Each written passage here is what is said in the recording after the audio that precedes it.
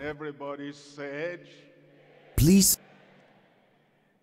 say an amen like you are happy you came to a Bible study. I was glad when they said unto me, let us go into the house of the Lord. And when you come with joy, you come with expectation, and you come with your heart open, and whatever you've left behind, you leave that behind, and your heart, your ears, your mind, everything is set on hearing the word. Let the people of God say, Father, we thank you for the Bible study today. We thank you for your word. Every time we come, your word is to prepare us, build the enablement of the Holy Ghost in our lives so that we can be prepared for meeting you on the final day. And while we're still here before Christ comes, every step we take, everything we do, every word we share, and the life we live will bring glory to you according to your word in Jesus' name. The psalmist said, I put the Lord always before me. And Lord, we pray that you will be central in our lives. And everything we learn, we look at you, we look upon you and have your grace in our lives so that your heart will be happy, joyful with your faithful people in Jesus' name. As we come today, we pray that your word will enrich our lives and the grace to carry out what you are teaching us,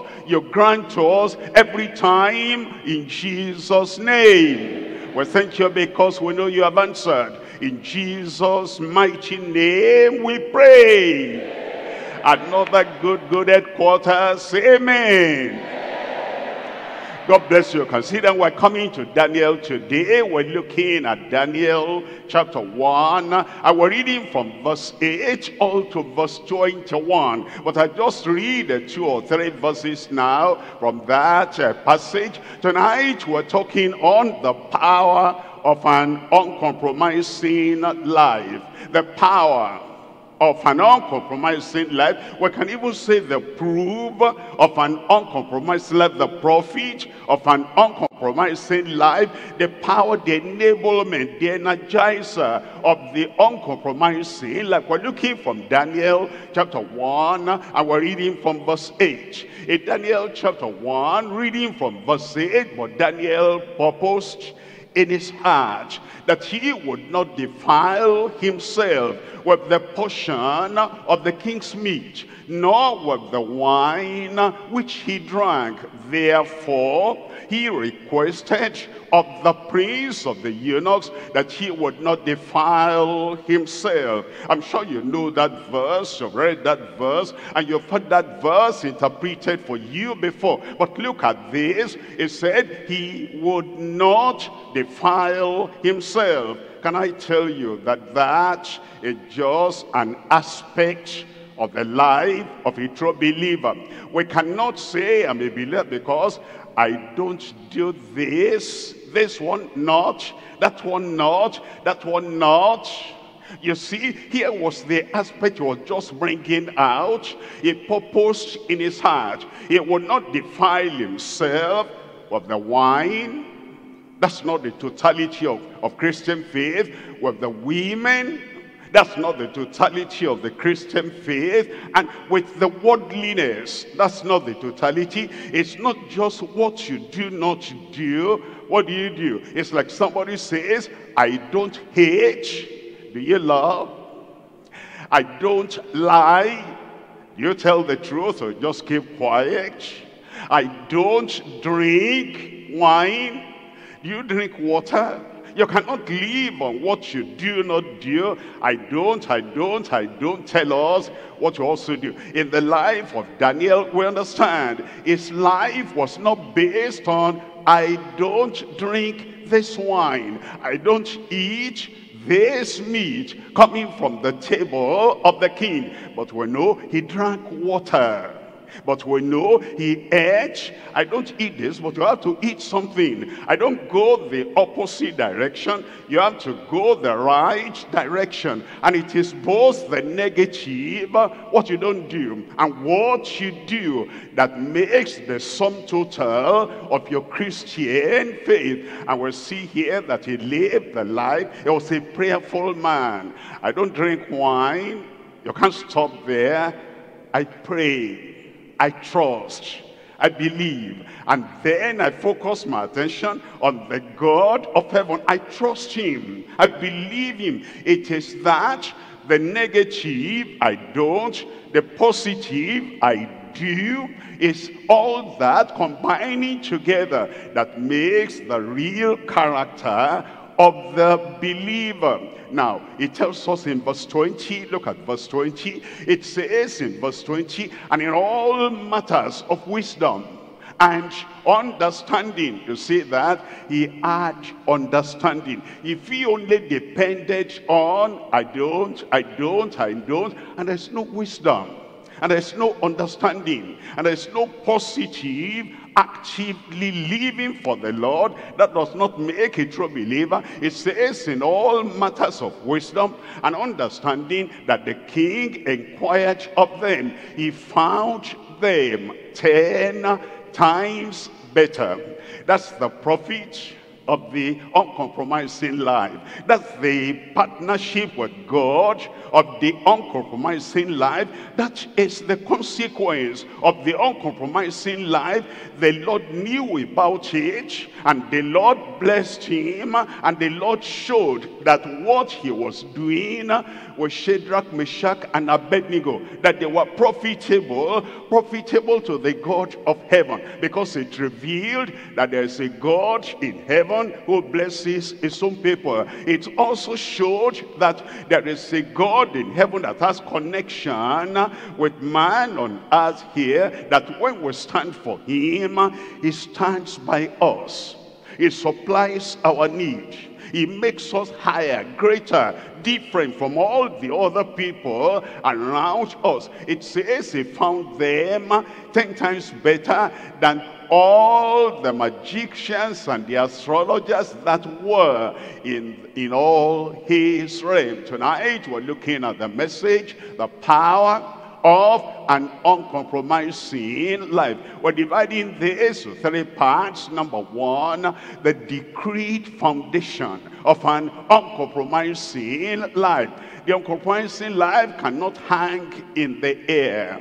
The uncompromising life must have a root, must have branches, and must have the foundation on which that uncompromising life is built. The decreed foundation of an uncompromising life. Number 2 is the disciplined focus of an unconfined loyalty. You know, it's possible for somebody to say one day, I will not. Then you see all the other people drinking. They say, okay, you're a believer, you don't drink and you don't eat and all that. And then they eat it in such a way, they are saying, this is the sweetest thing they have ever tasted on earth. And then the fellow, if you're not kind of rigid and disciplined in your life, you say, am I not missing something in life? Look at all these people, they are taking this, and I'm saying, I will not. In your office, when you see other people and say, I'm a Christian, I can't go that direction. In your community, when you see other people, I'm a Christian, I cannot do that. And then you see the people of this world, they're prospering, and they are making progress, and they're sending their children here and there, and they are celebrating what they call success. And then something is asking you, are you not losing out? Are you not missing out? Because, you know, these people of the world, look at all, I will not. He is married now, and he has 3 children, and you are still there. I'm waiting for the will of God. Many people, they regret. They say, maybe I should change my mind. But in the case of Daniel, he had a disciplined focus.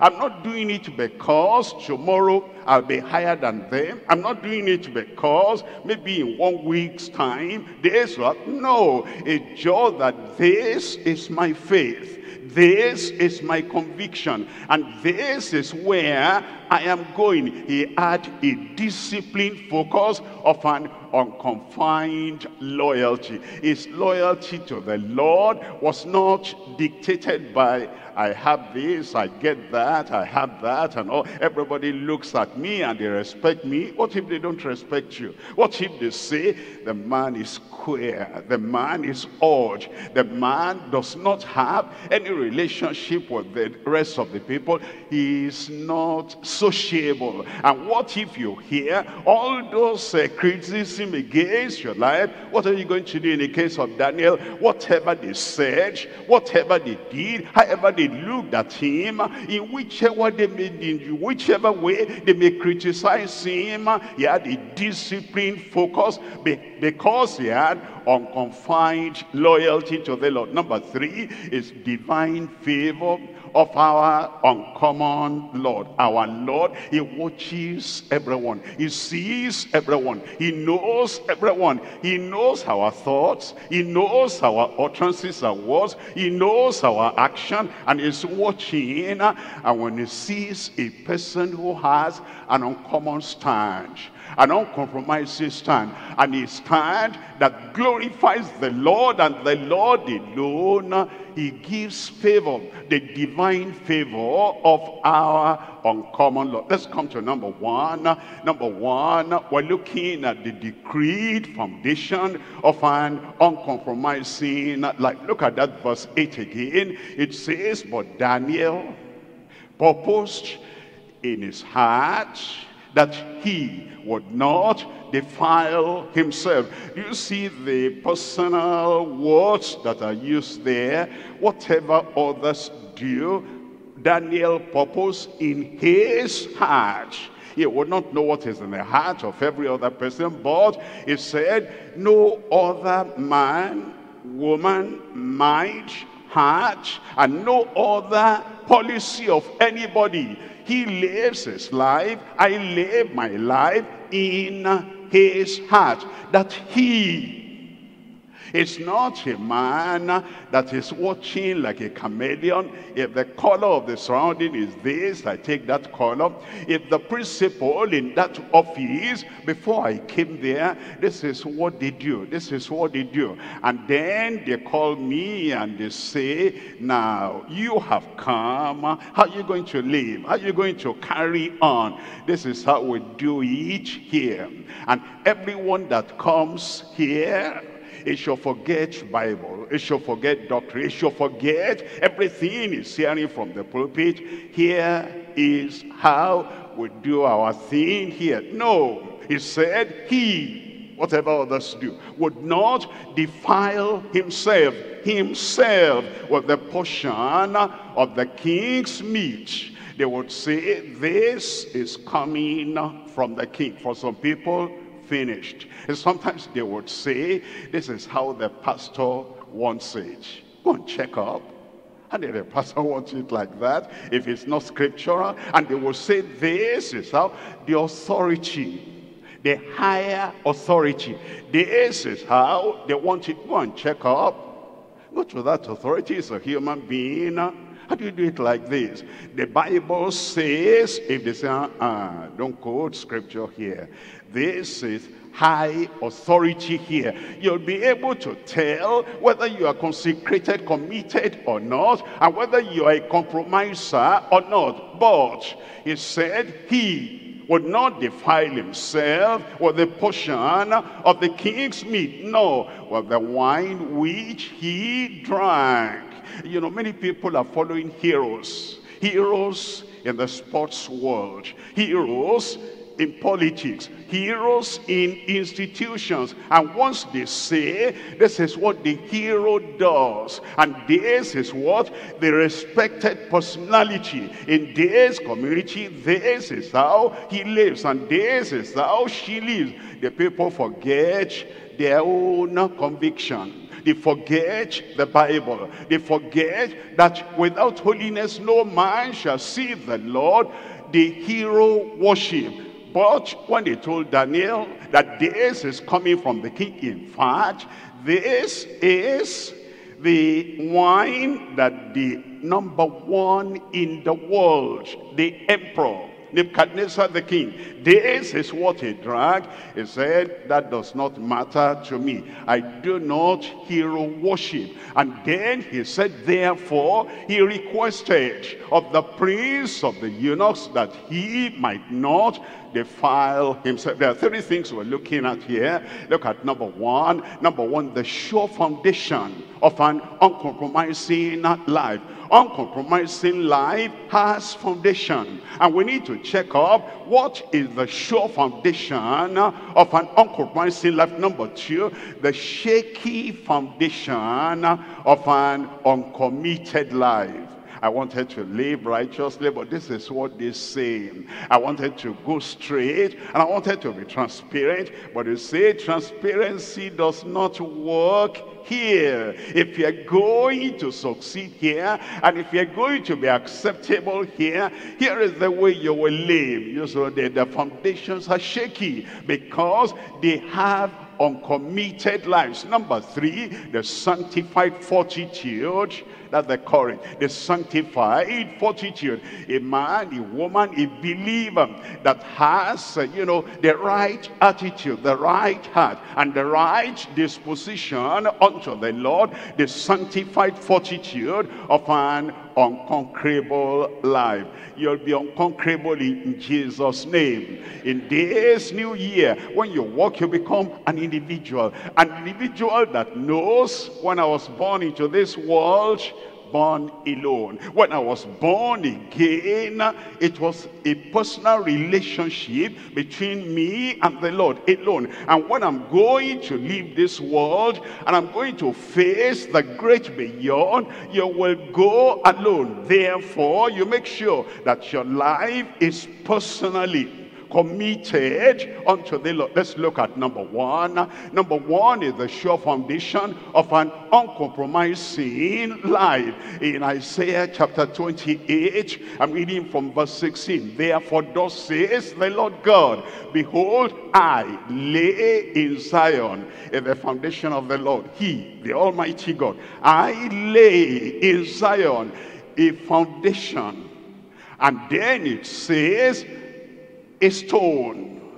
It says a tried stone, and the precious cornerstone, a sure foundation, that he that believeth shall not make haste. He that believeth shall not make haste. There are people who hide themselves. Actually, they want to live right.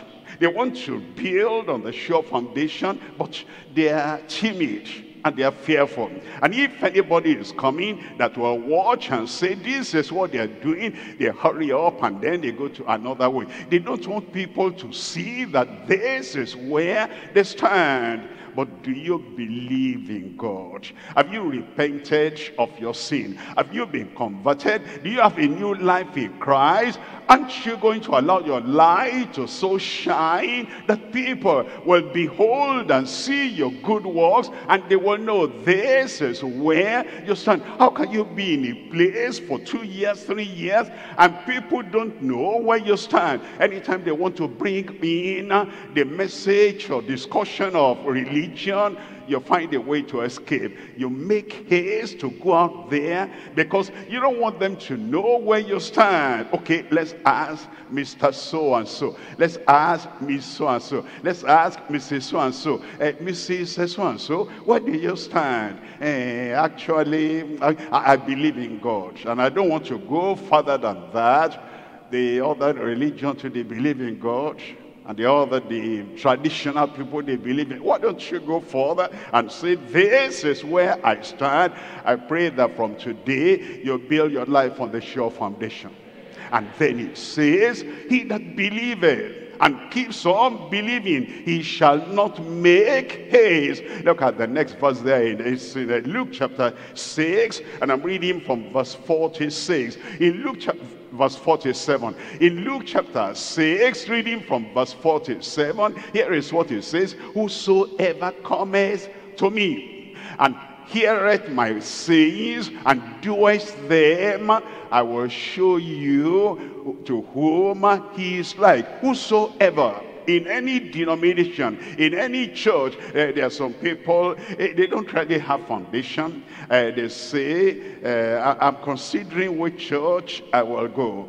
And then eventually they look there, and where they are not preaching the word, and the foundation is not laid solidly, it will give them permission to live their lives, and to do their dancing, and to look at fleshly things, and those immoral things, and there is no discipline there, there is no correction, there is no checking up. Why did you do that? Why did you do that? And they say, I think this place will be comfortable for me. There are people that they're just going to church. They come here, they tell us they are born again, but they don't want to stand by the word of God.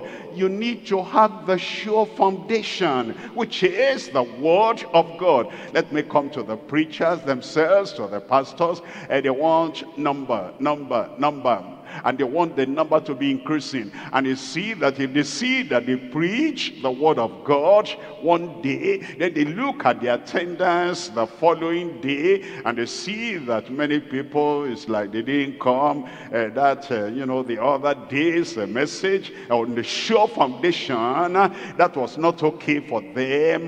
Then they don't come. They have not left the church, but they just want to show the preacher that, if holiness is the order of the day now, if sanctification is the order of the day now, we're not coming. And then the preacher will see that place is scanty, that place is empty, and then he will come and he will say, God loves everybody, and whoever you are, whatever I said the other time, don't mind that. Is that why some people are not coming? Go tell them that now I understand. I'm going to say what they want. Saying what they want will not take anyone to heaven, but establishing the sure foundation and telling the people, this is the way, walk ye therein. Whosoever cometh to me and hearing my sayings and doeth them, it says, I will show you to whom he is like. Look at verse 48. In verse 48, he is like a man which built an house, and he digged deep and laid the foundation on a rock. And when the flood arose, the stream beat vehemently upon that house and could not shake it, for it was founded upon a rock. And Jesus is that rock. The word that he has given us, the word on repentance, the word on salvation, the word on holiness, the word on sanctification, the word of a qualification to get to heaven. That's the foundation on which we build our lives. It tells us in 2 Timothy chapter 2, reading from verse 19. In 2 Timothy chapter 2 verse 19, nevertheless, the foundation of God standeth sure. Nevertheless, the foundation of God standeth sure. Whatever others say, whatever others think, whatever others believe, the foundation of God standeth sure, having this seal, the Lord knoweth them that are his. And let everyone that nameth the name of Christ depart from iniquity. Depart from iniquity. That is the foundation of the Lord. You're coming to Christ, you leave and you depart from sin, you come to the Savior. You depart from iniquity and you come to our Redeemer. And when you depart, that means you repent. That means you abandon your sin. That means you believe solidly on the Lord from your heart, that he that shall believe in your heart that Jesus now is your Lord, and shall confess with your mouth, thou shalt be saved. The foundation of God standeth sure, having this seal, that it says that everyone that names the name of Christ will depart from iniquity. Somebody say amen. We're coming to number 2 here. Number 2 is the shaky foundation of an uncommitted life. The life is not committed to God. The life is not committed to the scriptures. The life is not committed to teaching and doctrine of Christ. And they have shaky foundation. We're looking at Psalm 82 and we're reading from verse 5. Psalm 82, reading from verse 5, it says, they know not, neither will they understand. They walk on in darkness. All the foundations of the earth are out of course. Look at all the religions of the world, and look at even those who say they're Christian religion. They're not departing from iniquity. It's all of tradition and festival and ceremony and rites and whatever. But it's because the foundations are shaky. They're not looking at the words of Jesus, and they're not looking at this as the standard and the sure foundation of the Lord, and building on therein. It says all the foundations of the earth are out of course. It tells us in Isaiah chapter 24, and we're reading from verse 18. Isaiah chapter 24 verse 18, and it shall come to pass that he who fleeth from the noise of the fear shall fall into the pit, and he that cometh up out of the midst of the pit shall be taken in the snare. For the windows from on high are open, and the foundations of the earth do shake. The foundations of the earth, not following after the sure foundation of the Lord, the foundation of Christ, the foundation that sees that a sinner is out of sin and is into the kingdom of God. It says the foundations of the earth, the foundations of religion, the foundations of denominations, the foundation of assembly, of fellowship, of this or that, and it's just worship and worship, and the word of God is not given its rightful place.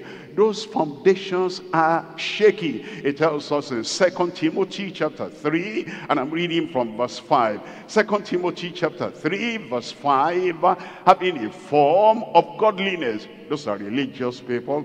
A form of godliness. They mention the name of Jesus. They talk about Jesus. They talk about his birth. They talk about his death. They talk about his resurrection. But they have a form only. They do not have the nature of godliness. They do not have the real transparent life of godliness, having a form of godliness, but denying the power thereof. From such turn away. Look at verse 7. In verse 7 it says, ever learning. It's not that they don't read the Bible. Ever learning. They've been learning of salvation. They're not saved.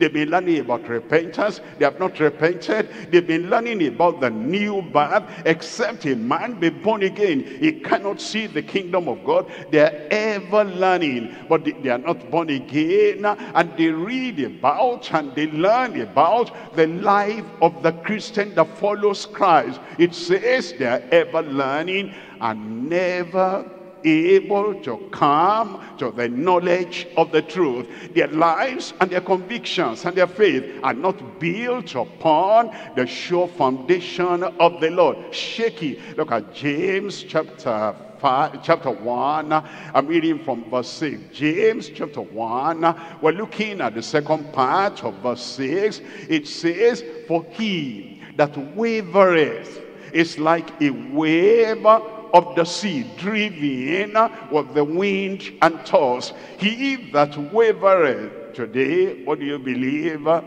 They say this is what they believe. And then tomorrow, what do you believe? Actually, from experience, if I say I believe in holiness, I don't know how I'm going to categorize that, because I know it in the head, but I cannot do it.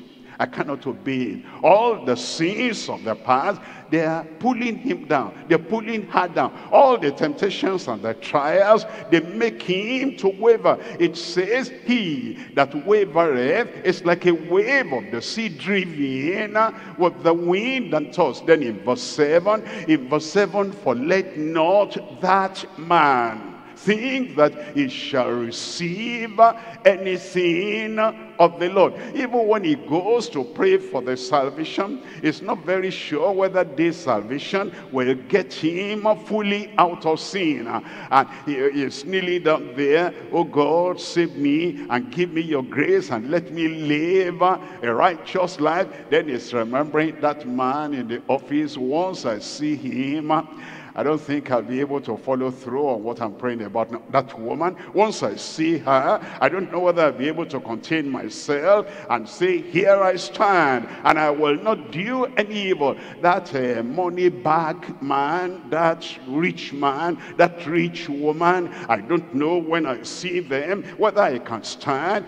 They don't understand the power of God to take a man, to take a woman, take them out of sin, out of evil, and make them stand. But you will stand.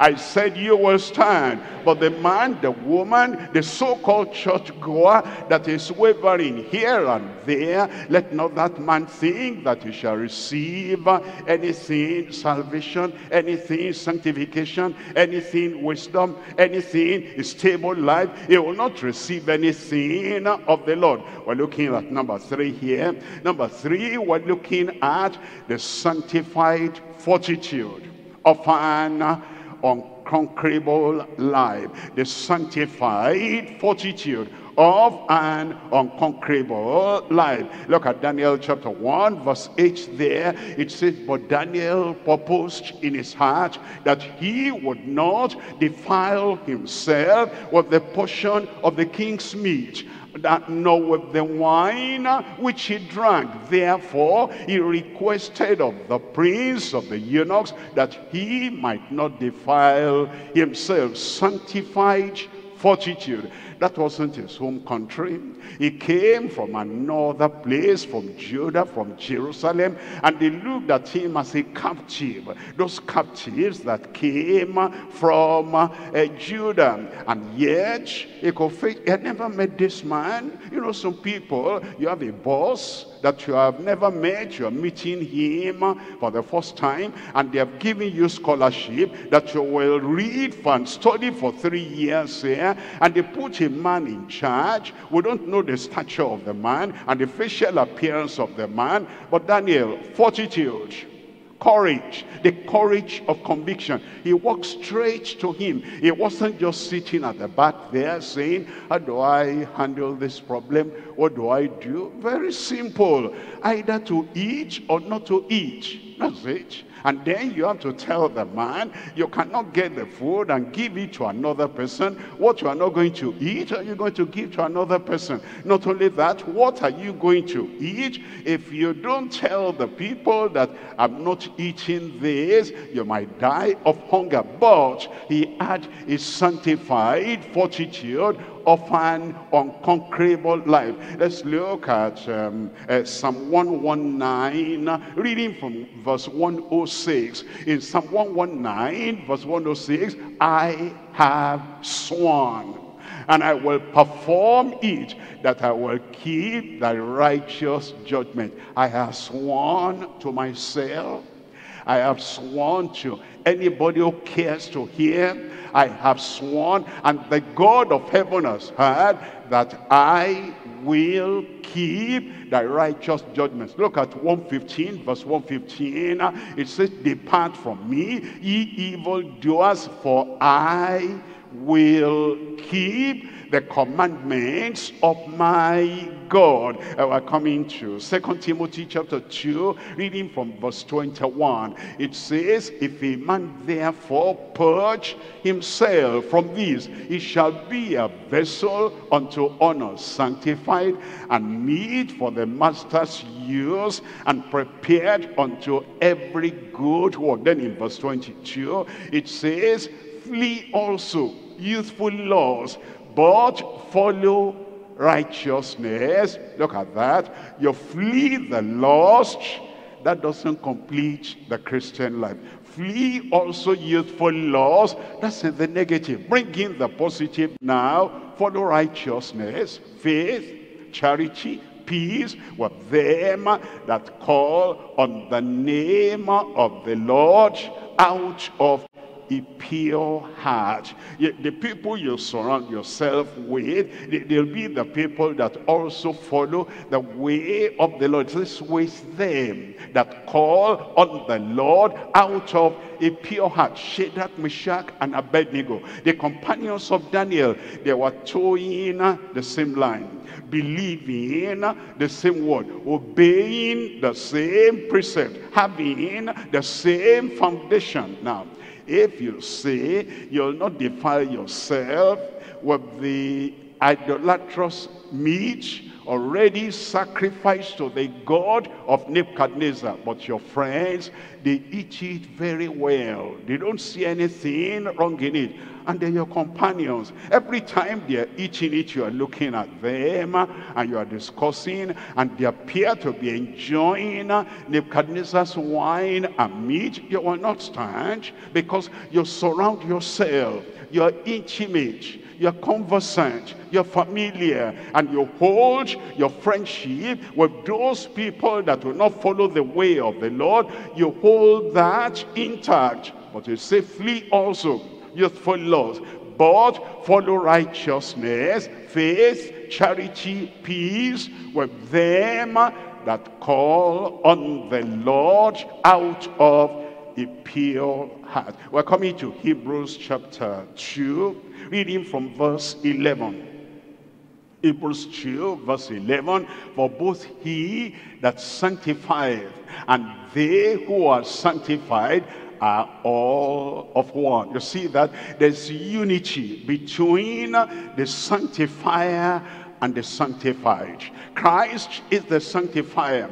You are the sanctified. If you're truly sanctified, there's unity between Christ and the Christian who is sanctified, because it says they're all of one. And it says, for which cause he is not ashamed to call them brethren. Then in verse 12, it says, saying, I will declare thy name unto the brethren.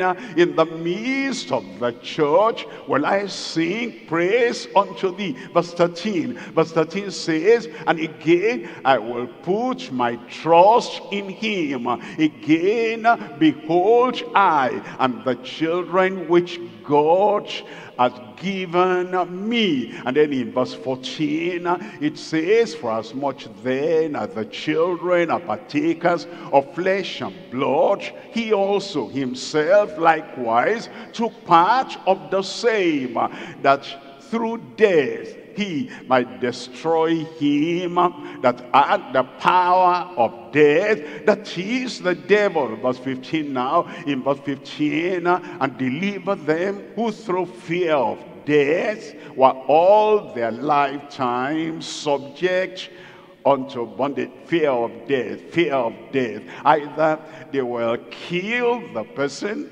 or kill his progress, or kill his happiness, or kill what he regards as something he cannot do without. And because he feels that that man, that woman has the power to kill, either to kill what he delights in, what he wants, kill his progress, kill his vision, or kill him, kill the dreamer. Because of that, I will submit. Well, if you submit, They've killed the dream already. They've killed the vision already. What are you living for? Do you just want to live on earth?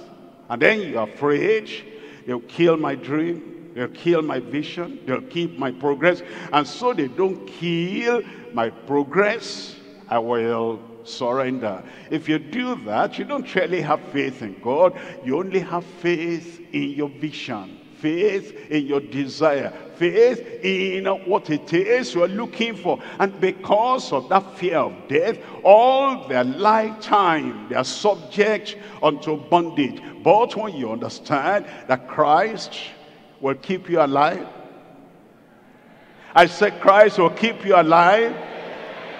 If that dream, if that vision, if that project came from the Lord, he'll keep that project alive. Your progress, he'll keep it alive. Your vision, your dream, he'll keep it alive in Jesus' name. And Daniel did not have any fear. What if Daniel feared like the head, the chief of the eunuchs? Because that person said, I fear my king, that I don't want to die, because he will see your face and it will be lean. Because of that I fear, but you will not fear. I will not fear. Anywhere you find yourself, you stand on a foundation, the sure foundation of the word, in Jesus' name. We're coming to number 2 here. Number 2 is the disciplined focus of an unconfined loyalty. The disciplined focus of an unconfined loyalty. We're looking at Daniel chapter 1 and we're reading from verse 9. It says, now God had brought Daniel into favor and tender love with the prince of the eunuchs. Then in verse 10, and the prince of the eunuchs said unto Daniel, I fear my lord the king, who has appointed your meat and your drink. For why should he see your faces worse liking than the children which are of your sort? Then shall ye make me endanger my head unto the king. Well, you know the story already. We're dividing this to 3 parts. Number 1, others needless fear that cripples our scriptural consecration. Number 2, our nurtured faith that compels only steadfast consistency. Number 3, observed new freshness that confirms obvious supernatural consent. Let's look at number 1. Number 1, others needless fear that cripples our scriptural consecration. That's what we just read now. The man who was in charge of the food, who could take that food away, the idolatrous food, the idolatrous drink, who could take it away, said, Daniel, you know, I sympathize with you. And I kind of want to encourage you in your religious conviction. But you know, there's a problem here. I fear the king. Because he's a king who supervises whatever he delegates to anybody. And he will look at you and look at the other children of your sort and people of your age and people like you. And then he will see that your face is lean and it's not very good at all. It's like I am starving you. It's like I've been taking the food away and doing something with it, and then I will endanger my head before the king, and I fear for my life. It will kill me. You know, sometimes you take a decision that this is the way God wants you to live, and people who wants to control how you live, they say no. They fear that if you do that, you might lose your job. You say, you go to them, I want to make restitution. I want to set right what's wrong in my life. Because I came to that place of work with another person's certificate. They know that's the right thing, but they fear. And the fear is, my friend, if you go to do that, you may lose your job. How do you know they'll lose their job? There's a God in heaven. He'll preserve your job in Jesus' name. You are in courtship. And then as you're in courtship, you know something that, you should tell the man. Maybe you've never had the normal condition of the woman as it goes with women. And you know it. Every time you meet together, you say you are in courtship. If I open my mouth and tell this person now, he will break the courtship. How do you know he'll break the courtship? Then you go to a counselor and you say, sir, or mama, mommy, I have this challenge. I have never done this since I was born. And as it goes with women, it's not like that with me. I'm in courtship now with a brother, and I think to be faithful, because he's telling me everything in his life, everything in his background. I think I should tell him, the fear that counselor has, he'll pass that fear on. My daughter, if you do that, he will break the courtship. How do you know that he'll break the courtship? Have you not seen brothers who say, yes, I hear that, but God led me to you, and God is able to solve the problem. Thank you very much for being faithful, and you have told me, and I'm still going to go ahead. But the counselor, with his own fear, will put that fear in you, that if you do that, that's the right thing to do. But you might lose this chance of marrying this man. Or in any other condition, in any other case, you've been careless, you have done something you shouldn't have been doing, and then the Spirit of God is now checking up on you and is saying, look at this. This man you are walking with doesn't know that. This woman you are walking with doesn't know that. But look at this, look at this, look at this. And then you go to seek counseling somewhere. To start with, you have a Bible, you have the Holy Spirit, and the Holy Spirit is saying, this is the way, walk ye therein. But you go to a counselor unnecessarily, and then you say, pastor or our women leader, I'm having this challenge. What should I do? Don't talk. Just pray about it. Pray about it and forget it. You pray about it, your conscience is still knocking you. Your conscience is still pricking you, and you know that this thing, if you're going to get to heaven, you must set these things right. But then they put their fear in you that if you do that, it will affect so and so, it will affect so, it may even affect me. And so if you do that, then many other people will suffer. Then you keep quiet and you are carrying guilt and condemnation in your life because of the fear of such a counselor. But Daniel just told him and said, this is where I stand. And although the man brought out his fear, other people's fear did not affect him. Other people's fear will not affect you.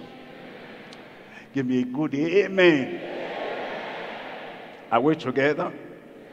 I said, are we together? If you're a believer, you'll be together with me. But if you are not a believer and you are saying, okay, keep on preaching, I don't want to say yes to what I don't accept. Will you not accept the word of God? You will. Look at this in Proverbs chapter 29, and I'm reading from verse 25. Proverbs chapter 29 verse 25. The fear of man bringeth a snare. It may be your own fear, the fear of man, it brings a snare. And the fear of that man, the fear of that woman, the fear of that authority, you don't have any Christian life left. Your life is not based on the foundation of the word of God. Your life is built on fear. It's built on the consequence of, if I obey the word, if I do the truth, if I go the right direction, I fear this. You are a religious man, a religious woman. You are not a righteous man, a righteous woman.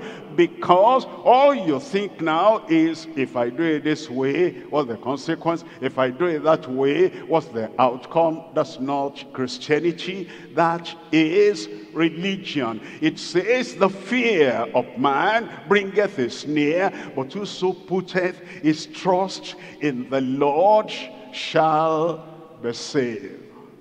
Somebody say amen.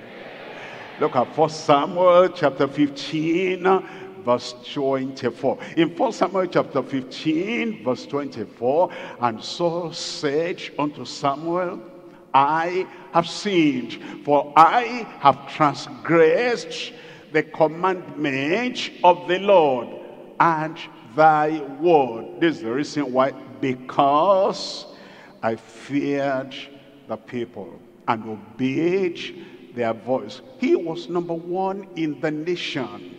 He was the king in Israel. He was higher than all the people. And there are people, even though they have a high position in the church, in the denomination, yet they are living their lives on fear. It's like, you know, they don't really have any conviction anymore. What's the use of your quiet time?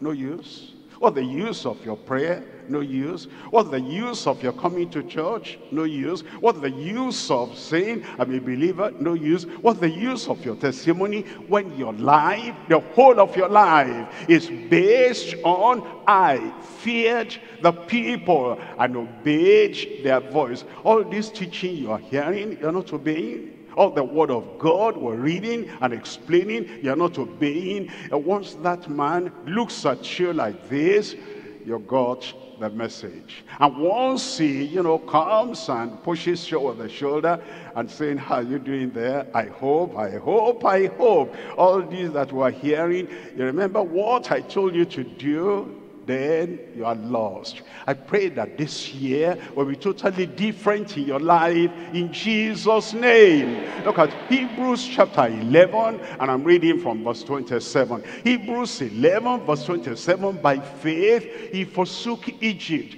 not fearing the wrath of the king, for he endured as seeing him who is invisible. Let's look at number 2 there. Number 2 here is our nurtured faith that compels only steadfast consistency. We're coming back to Daniel chapter 1, reading from verse 11. Then said Daniel to Melzar, whom the prince of the eunuchs had set over Daniel, Ananiah, and over Mishael, and over Azariah. Look at verse 12. In verse 12, prove thy servants in the plural. Now we know that Shadrach, Meshach, and Abednego, they had the same conviction with Daniel. Prove thy servants, I beseech thee, 10 days, and let them give us pulse to eat and water to drink. And then in verse 13 it says, then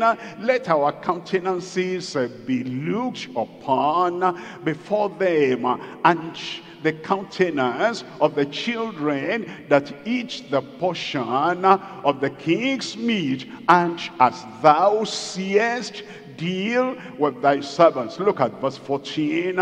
In verse 14, so he consented to them in this matter, and proved them 10 days. Them, not just Daniel alone, he proved them 10 days. Now you need to understand that it is not only the food we eat, it's the faith we have. It's not only the meat we take, it's the word we take. That's what we're told in Matthew chapter 4 verse 4. In Matthew chapter 4 verse 4, it tells us, he answered and said, it is written, man shall not live by bread alone, but by every word that proceedeth out of the mouth of God. And it is the word we feed on, the word of faith, the word of power, and the word of the Lord that we feed on, that actually makes us who we ought to be. For example, you are living together with maybe your husband and your wife, and because you are together, you have to tell him, darling, I want to fast tomorrow. Be careful, be careful, be careful. Ulcer. If somebody is fasting and fasting and fasting, my brother, she said she wanted to fast one day, and you have the fear in your heart that you don't want your wife to fast. Then your children, they have some, situation, and they have some condition with the children, and you've been praying and praying, and no answer has come. These children are going from bad to worse, and your wife, or maybe the husband says, I'm going to wait on the Lord for 3 days. Water fasting. I'll not eat anything, but I will fast. I'll not drink water. And the wife say, my husband, be careful. The children, they have this condition. Don't let us kill ourselves because of, this child. We have been praying, God will do it. God will do it. But your husband, that's a conviction. I'm going to wait on the Lord because of these children for 3 days. And the fear of, what will happen to you. I don't want to lose my husband now. What's the problem? 3 days. That, the husband wants to fast or the wife wants to fast. We feed on the word of God. Give me a good amen. I want to ask you, since you became a Christian, born again, child of God, have you fasted for 1 single day? Have you fasted for 2 days? Have you fasted for 3 days? Drinking water, and then you are praying and you are quoting the word of God, because it says, but even by every word that proceedeth out of the mouth of God. Did you hear what Jesus said? This kind goeth not out, but by prayer and fasting. Now you are married, your husband will not allow you to fast like you used to fast when you were all by yourself. Now you are married and your wife will not allow you to fast just like you used to fast by yourself. Not only that, you are now the pastor of a church, and then you decide you want to wait on the Lord, you want to fast, and people are checking up. Is our pastor eating? Is our pastor eating? Is he not eating? And if they get the information is we don't understand or present, it's not eating like you used to eat. Is that so? They are fearful. They don't want their pastor to die. And the people look at your scriptures, Paul the apostle and all those people in the ship, 14 days they had not eaten anything, and an angel appeared unto Paul by night and said, Paul, cheer up, fear not, because God has seen the condition of the storm and everything, and has given you all the people that sail with you. There are people, they will not allow us to live our life the way we ought to live. Okay, do it this way, do it this way, and they do it that way. Then, the people who want to fast, they cannot fast, and then they are prevailed. All those things is the fear of man. It's the fear that God is not able to take care of us, is not able to take care of his people, and the word of God, the word of faith, the word of power, and the word of the Lord is not sufficient to keep us healthy and sound and alive. I pray you'll have the mind and the courage to live the life you want to live according to the word of God in Jesus' name. Somebody is saying amen over there. We're looking at 1 Timothy chapter 4, and we're reading from verse 6. In 1 Timothy chapter 4, reading from verse 6, if thou put the brethren In remembrance of these things, thou shalt be a good minister of Jesus Christ, nourished up in the words of faith and of good doctrine, whereunto thou hast attained. Look at verse 15.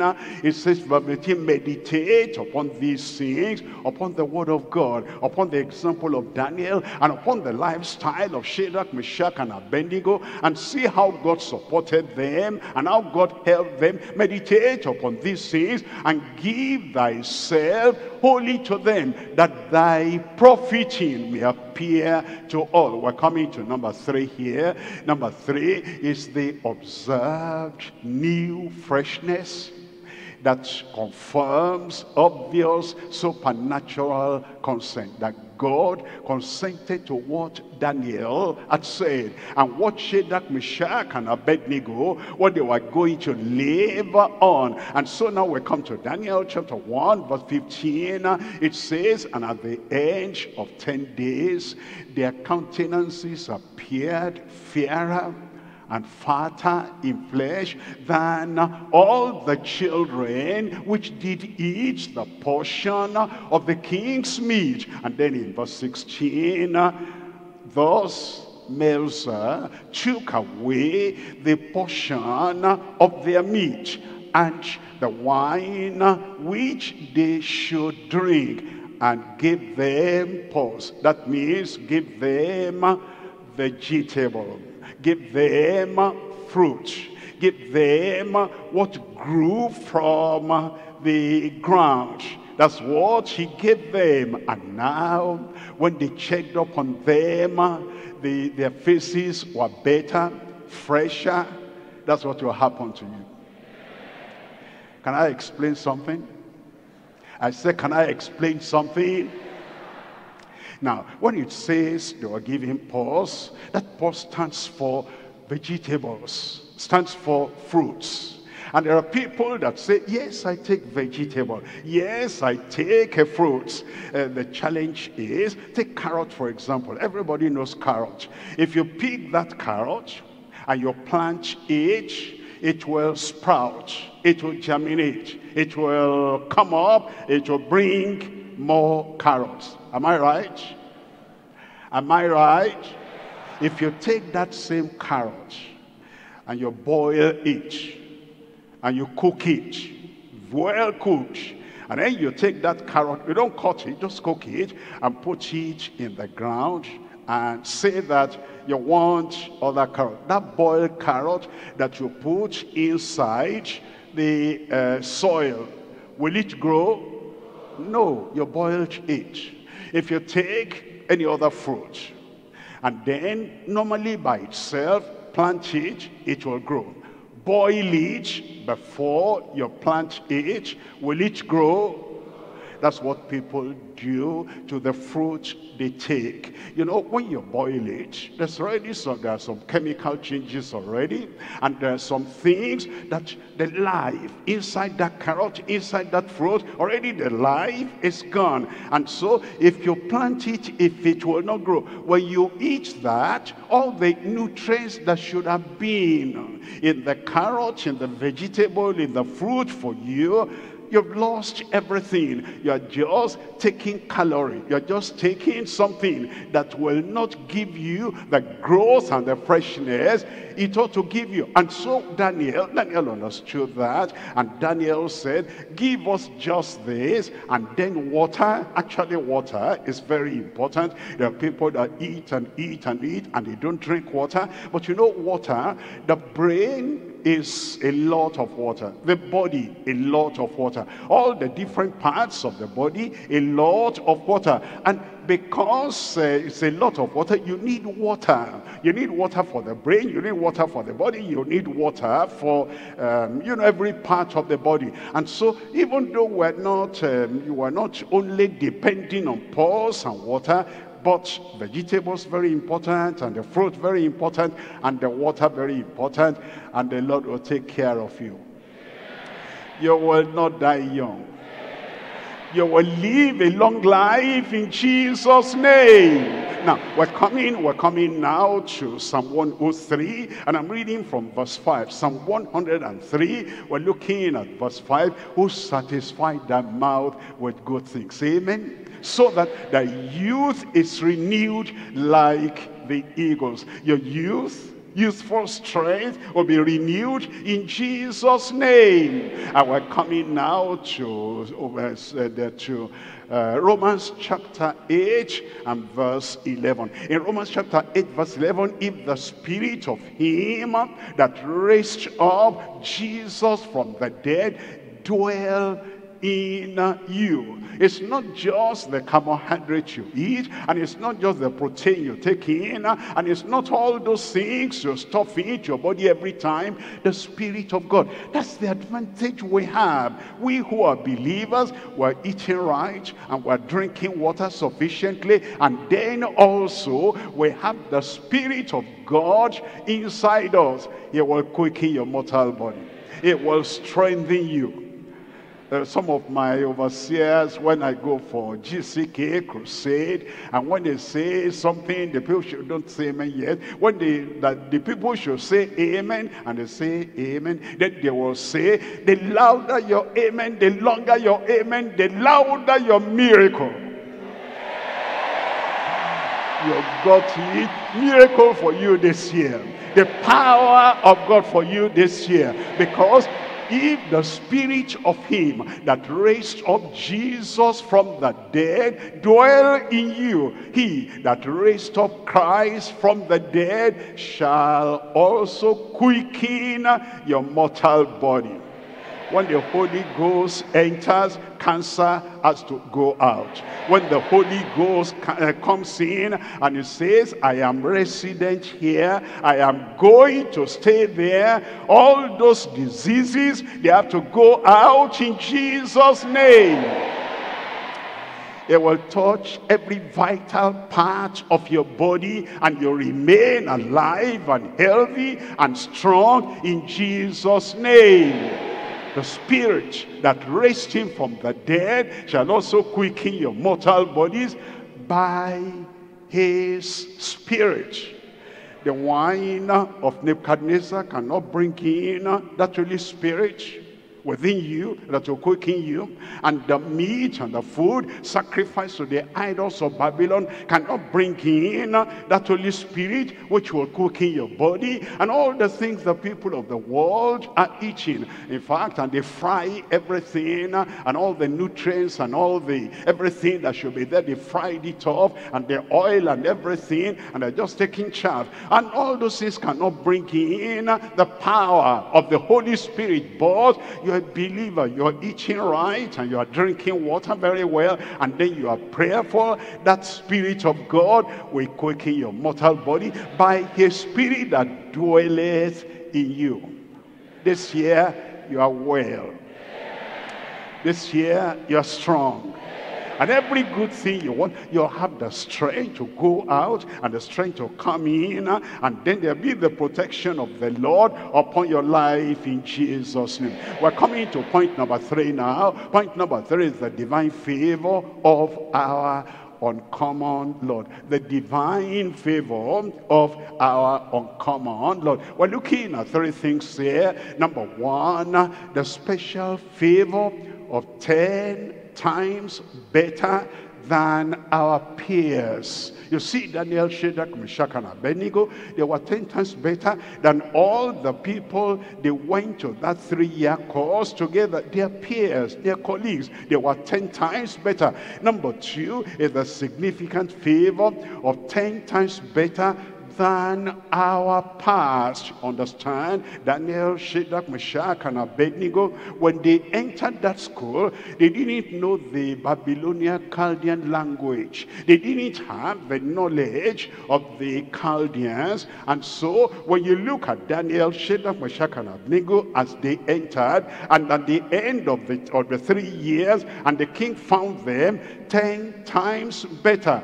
10 times better than their peers, 10 times better than their past. What they didn't have, what they didn't know at the beginning of that course, now they knew so much, 10 times better than their past. Number 3 is the spiritual favor of 10 times better than our people. When you look at Daniel, and you look at all the Jews that came to Babylon, when you look at Shadrach, Meshach, Abednego, and you look at all the Jews that came to Babylon in the captivity, and you think about the understanding of the language, and the understanding of the condition of all the provinces of the kingdom of Babylon, and when you look at everything that they had, even they were better, 10 times better than all the people of the Jews that came. Look at chapter 2. I'll just tell you the forgotten dream.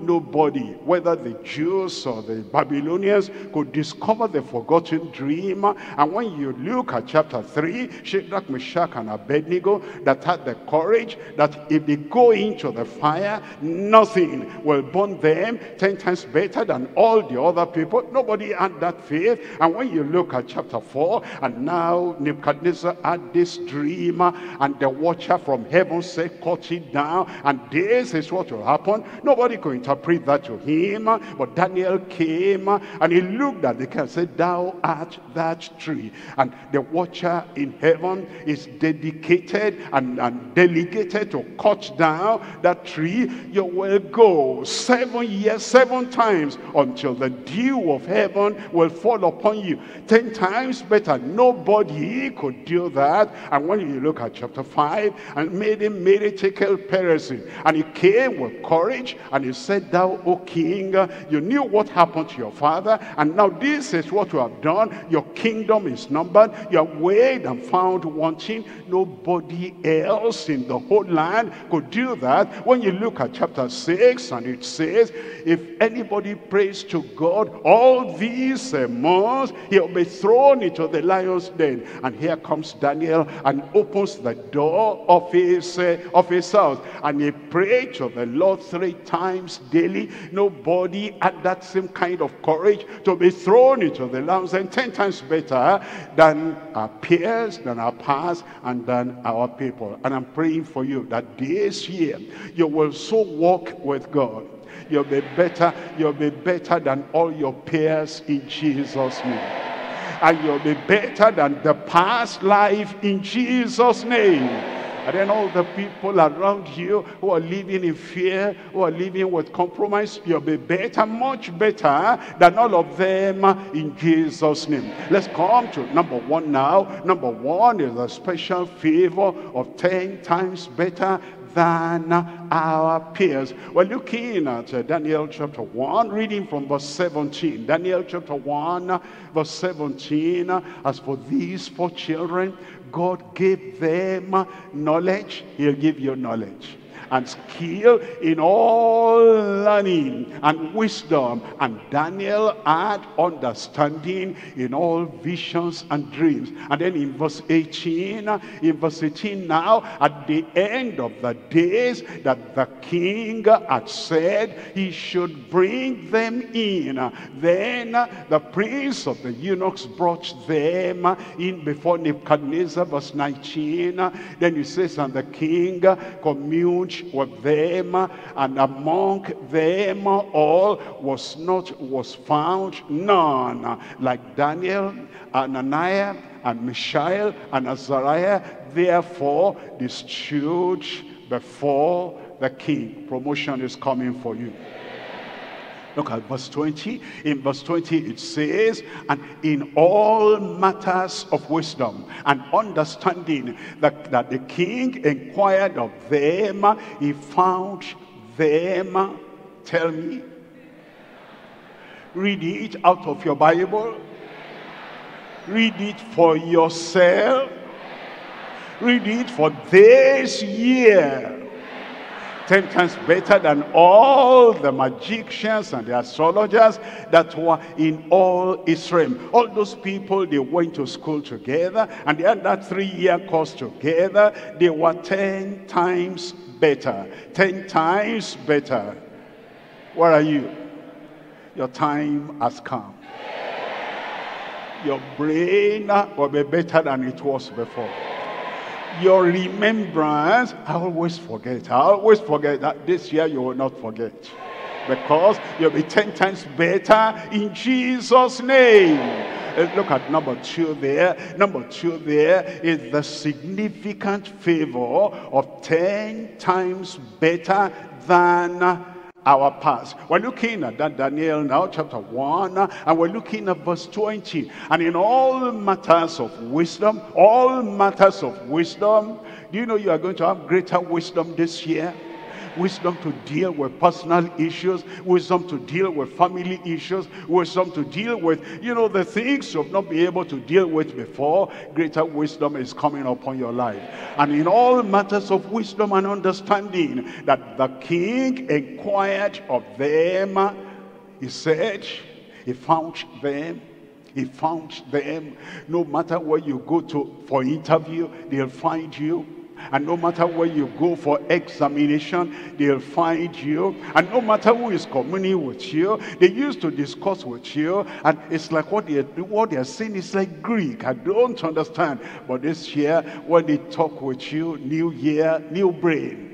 New year, new mind. A new year, new understanding in Jesus' name. And then it says, he found them 10 times better than all the magicians and all the astrologers that were in all his realm. A new thing is starting right now.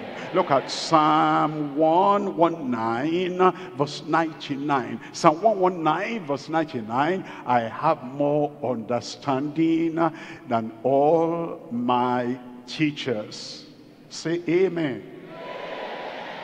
Daniel went to school, and then they gave them in the school somebody to teach the knowledge, somebody to teach the language, somebody to teach. And those are the men of Nebuchadnezzar, and they were real people that were sharp in knowledge, in language, and in everything. But now Daniel he had more understanding than all the teachers that taught him in the 3-year course. Where were those teachers? When Nebuchadnezzar had a dream and he forgot, and none of them could bring that out. And then when it says that he had a dream and he saw that tree that was to be cut down, where were all those teachers to interpret the dream to Nebuchadnezzar? No, they could not. Daniel became wiser than his teachers.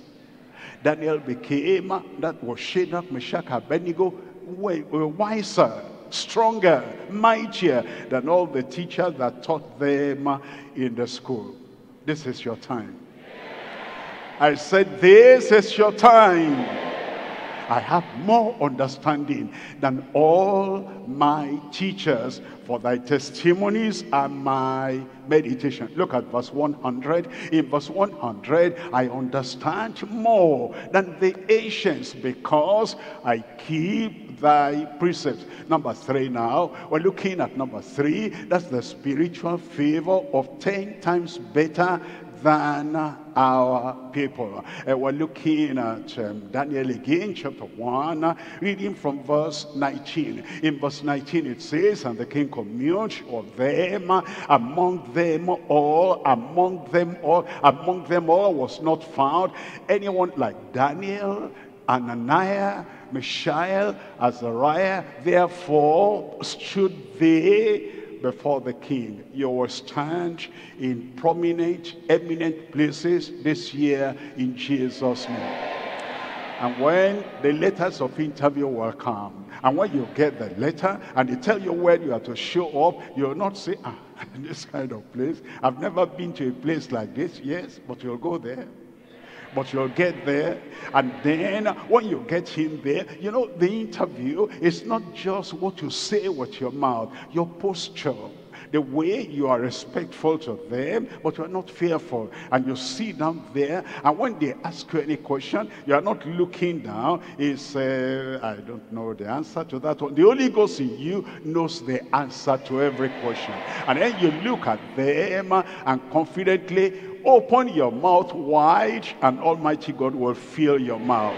the proper answer will come out. And what others cannot do, you will do. Because it says now in verse 20, it says, and in all matters of wisdom and understanding, that the king inquired of them. He found them like they will find you. 10 times better than all the magicians and the astrologers that were in all the land. This year will be a year of promotion. It will be a year of progress. And it will be a year of 10 times better. Where are you? Stand up and receive the blessing of the Lord. Stand up and tell the Lord, oh Lord, I thank you this year, and I thank you it's going to be a new year, a wonderful year, and all these promises we have given that were revealed to Daniel, Shadrach, Meshach, and Abednego, they will be mine, they will be yours, because God is a faithful God, and he will answer your prayer. Open your mouth and pray and talk to the Lord that this year will be a blessed year for you, for me, for every one of us.